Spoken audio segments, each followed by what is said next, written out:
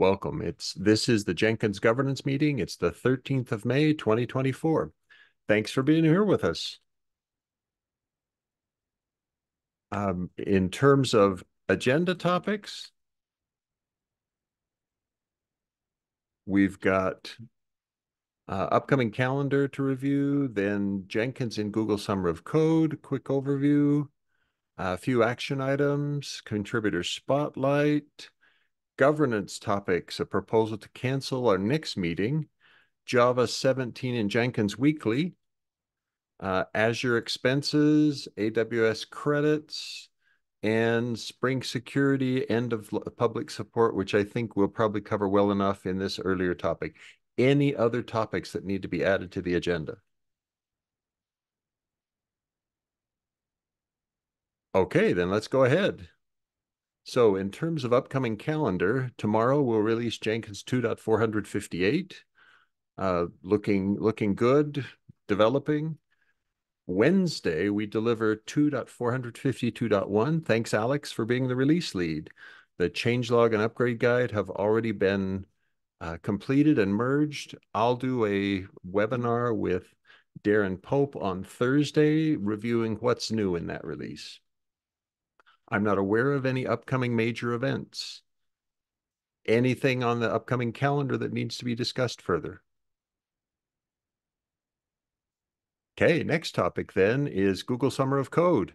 Congratulations to the Jenkins project. 5 projects have been accepted and funded by Google Summer of Code. Assuming they reach completion, that means there will be, I think it's 500 per project that is donated to the Jenkins project. So our budget will increase, or our bank account will increase. So thanks to everyone. Alex, thank you especially as one of the lead mentors. Special thanks to Chris Stern as well. He's mentoring 2 of the projects. Action items. We've got the attribution entries for the downloads page. Basil, anything you'd like to report there? No, I'm still not made much progress on this, but hopefully you can get back to it once I finish prototyping some of this Jakarta upgrade work. Yeah, and the Jakarta upgrade work is intensely valuable. Thanks for doing that. Kevin Martin's work on the Chinese Jenkins site is delayed by me, and it'll continue being delayed by me for a while because I've got other things that are higher priority. On community activity, Kevin is this person in the contributor spotlight currently. Alyssa Tong is next, and then Jan Farachik and Vandit Singh are both upcoming. Jan, we know from UI work, and Vandit Singh is the one who's doing the vast majority of the work on the documentation, the versioned documentation site. So thanks to each of those in advance. Governance topics. So here, my first question to everyone, are you okay if we cancel the meeting in 2 weeks because it occurs on a Jenkins public holiday? Or not on a US public holiday. Jenkins doesn't have public holidays. Oops. So yeah, that's fine. Fine from me as well. Yeah. It's also holidays in Germany. Oh, it is. Oh, good. Okay. Yeah, at least the children have holidays, so I'm not there as well. Great. All right. Thank you. And Bruno, you're okay with that as well? Yes, of course. Great. Thank you. All right. Maybe one thing we can consider for the future is, wouldn't it make sense if we change the schedule to 4 weeks and not 2 weeks? So I'm not really sure. We have the agenda is in the last time always very small and the topics are repeating. So maybe just a suggestion. So now we have already 4 weeks, but maybe. I think that's a good suggestion. What do others think? I think we could choose right now. There's no requirement to meet every 2 weeks. Every 4 weeks works well for the UX SIG. Anything that if we needed something more frequently than every 4 weeks, we could certainly schedule a meeting every 2 weeks for those cases where we need it. Yeah.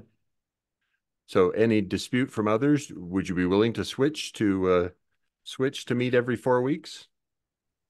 Yeah, it makes sense if we also do that for the UX SIG, but we might need to meet more frequently if there's something like a plugin that we need to delist from the update center, that those have been the most urgent topics that have come up recently. For example, plugins that are using closed source libraries and things like that. So if a case like that comes up again, where our timely response is important to some external company, then you might want to schedule a special meeting for that. Yeah, that makes sense. Yeah. Well, and I think it's perfectly reasonable that any member of the board can certainly schedule a board meeting and say, let's meet. And if we meet on an every 4-week cadence, typically, I'm great with that. So let me call for a vote then. All in favor, show of a yay. Okay, I see 3. I see 5. Great. All right. Thank you very much. That's even better. All right. Anything else on canceling the next governance meeting or governance meeting changes? Okay, next topic then. Basel raised the question in the mailing list, in the developer mailing list, to propose to move the Jenkins requirement for Java 17. So when we compile with and require Java 17 runtime to be 2 weeks earlier than the proposal had been previously offered. Basel, do you want to give an overview of that? Do you want to give some summary? But this would just be in weekly releases, not in LTS. So um, we had planned for the LTS that is shipping in late October to be the first LTS that requires Java 17. So as you show in that list that you've compiled, that would be something like 2.476 approximately, depending on which weekly we end up choosing. But the one before that, um, I'm not proposing any change there. So that would still require Java 11. It's just that on the weekly side, there are a lot of changes that are building up that depend on a requirement of Java 17. And the more we wait to introduce Java 17, the more risk we take on by letting these changes pile up.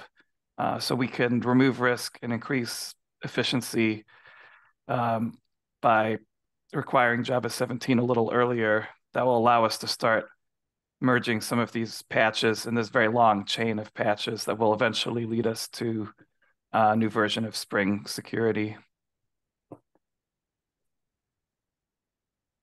Any questions from others? I like it. It does mean that we'll choose the LTS baseline something other than the most recent weekly. It will be 1 or 2 weeks prior, and I think that's fine. We've done that before for this June. When we go to August 7, that one will be 2 or 3 weeks prior as the chosen baseline. Sorry, I'm not sure if I correctly understand. Wouldn't it make more sense if we have chosen the 2462.3 on October the 2nd? This is the last one we use Java 11. Wouldn't it make sense that the next major, and not the next LTS release, the next weekly release already uses Java 17? So that was, you just described what I had sort of originally assumed, Uli, before Spring security complications kicked in. Then I did the reverse work on the schedule. What we have to do is we can't change to Java 17 on weekly until after the chosen baseline for this release is selected. So we choose the baseline, and then 6 weeks later we deliver that baseline as a .1. Mm-hmm. And what Basil's suggesting is, let's 6 weeks prior to this, I had proposed 5 weeks prior to this, we should switch to Java 17 on weekly right after we've chosen the baseline. And what Basil said is, no, if we go 2 weeks earlier than that, we could get 2 more weeks to do the merge, to do the patch chain. At the cost of eliminating 2 choices from the baseline selection, but we would still have many other choices going back further. So did that answer your question, Uli, or was I not clear? Yeah, I think I'm still not convinced why we don't use 2.463 as Java 17. We probably will use 2.463 as Java 17, but 2.463 is back here at June. It actually gets Okay. created as a weekly on June Okay. 19th. Okay, it's just the LTS schedule here. Okay, sorry. I Right. thought this is the weekly schedule. That does not make sense for me. So, okay, Right. Good I've got point. it. I should have put here, and maybe that's what we should put in the notes here is let's put a weekly in here to make it even clearer. So I think it's June 19, 2024. Required Java 17 in weekly. Okay. 2.463. And then the week prior, June 12, 2024, whoops, required Java 11 in weekly. Now I understand. Yeah, and I apologize. That is you made a good point. I should have highlighted that this is a purely an LTS. The sequence of 4 at the end are just LTSs, right? Do we have Good. any concerns about communicating this externally? So I think right now we have the admin monitor and we've got the blog post that we wrote back when we announced this 2+2+2 scheme. And I don't think the blog post is specific about LTS versus weekly. It Right. just has a very vague warning that we're going to do something late October. So, and I think the admin monitor is pretty similar. So, I think we could at least write a blog post that gives this decision about expect a weekly to require Java 17 in the end of June and expect the LTS to require Java 17 a few months after that. I like that. Well, So now I am wholeheartedly in support of the blog post. Do you think we've got enough time that we could also do an admin monitor in weekly to alert weekly consumers that, hey, you're going to see this, knowing that we'll discard the admin monitor or disable it after the date has happened? That admin monitor will effectively never arrive in an LTS. yeah, I don't feel too strongly about that because I doubt that there's enough people using the weekly and enough time between now and what is it, June 12th, when we plan on doing this, to really deploy something and test it and get it out to enough people. It seems like it might be a lot of effort for very few eyeballs actually seeing it. If we maybe this seems like it belongs more properly in the broader project to kind of automate and productize Java version upgrades, Right. where we could there seems to be a more general improvement that we could make to like make this admin monitor have awareness of LTS versus weekly and institute a process um, around updating both dates. But with the current infrastructure, I think any solution we would come up with would probably be a one-off solution and wouldn't reach enough people in time. So I basically just think it's too late. Okay. But I think it is a legitimate problem that we should solve as part of productizing or operationalizing Java upgrades in general. I mean, I'm willing to hear other points of view if you think we should still try our best for this case, or if you think it isn't too late. I think weekly adoption is relatively crisp, but I think you're right that there is a general case, and we probably don't have enough time to solve the general case. And solving it just for the specific case, the blog post is probably every bit as effective. Other comments? Comments from others?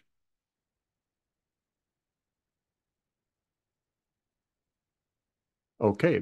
then I'm not sure this one even needs a vote as much. Oh, I guess let's hear your opinion. So by show of hands, are you in favor of the blog post? Okay, I see. Yep. Okay, good. So blog post it is. Great. Thank you. And Basil, are you willing to write that? Do you want me to write it? Yeah, What's your I can write the preference? blog post. Great. Thank you. Excellent. Thanks very much. Anything else we need to discuss on Java 17 and weekly?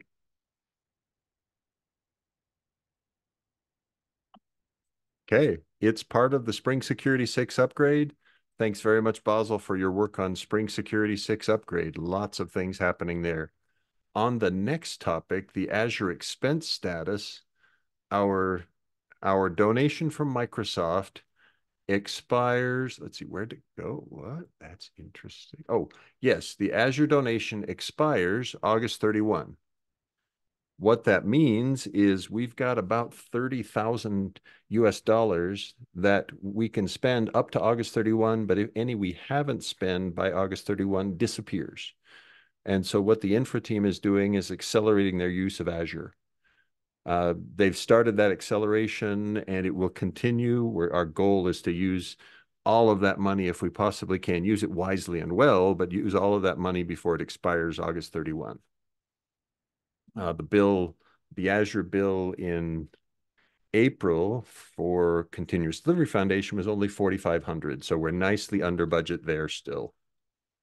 Any questions on Azure expense status?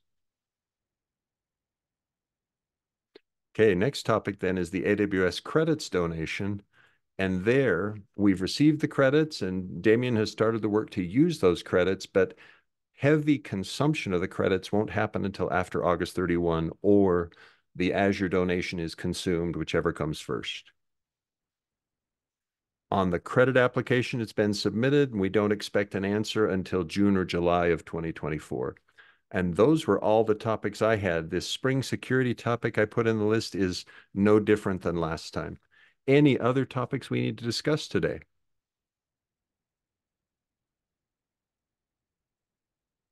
All right, thanks then. Recording will be available after about 24 hours.